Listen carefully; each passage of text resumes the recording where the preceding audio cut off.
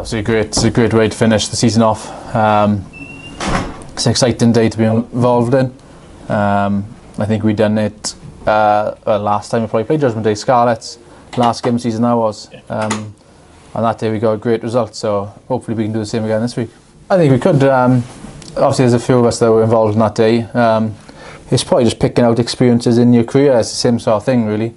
You learn things from those days. The whole occasion, things like that, and how you deal with it. So yeah, I think there would be lessons that you can take from those games. And I'm sure there'll be plenty of lessons that players from this game will take for future games to come. It's been up and down. Start season we had some good results against Ospreys and Munster, and then we feel like we're not far off it, but then we're sometimes our own worst enemy. We've been in some tight games, and we'll 100% learn from those games.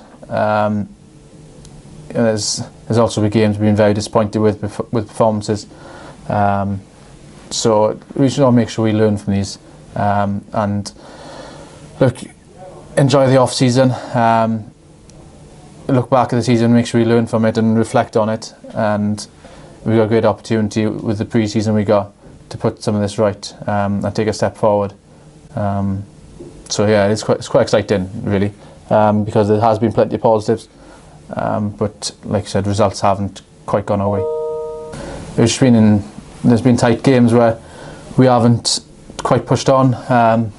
There's been moments in games, even just most recently, we got back into the game 26-19 on the weekend, and we got tackle line on the 22, and it's those moments we didn't make sure we capitalise on those, and we're competing with one of the best teams in the league away from home for 60 odd minutes, but it's just that finishing, the bit of accuracy that leads us down, and that's the frustrating part, because we know we can compete and we know we're in these games, but it just slips away from us from silly errors and a piece of accuracy or discipline in recent games.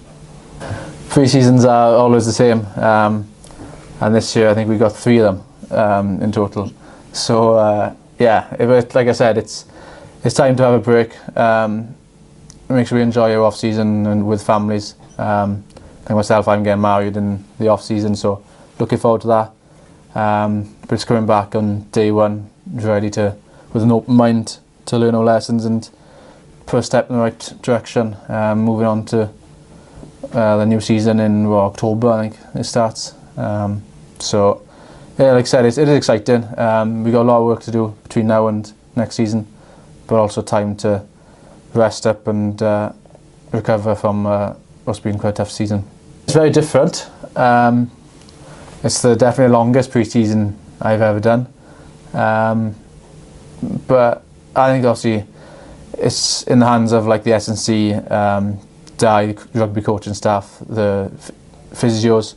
I've put a clear plan in place. Like I said, we'll have our off-season, we'll have a few weeks to rest and recover, and we'll probably break the game down into small areas, and it gives us time to really dig deep into our game and how we want to build it and move it forward.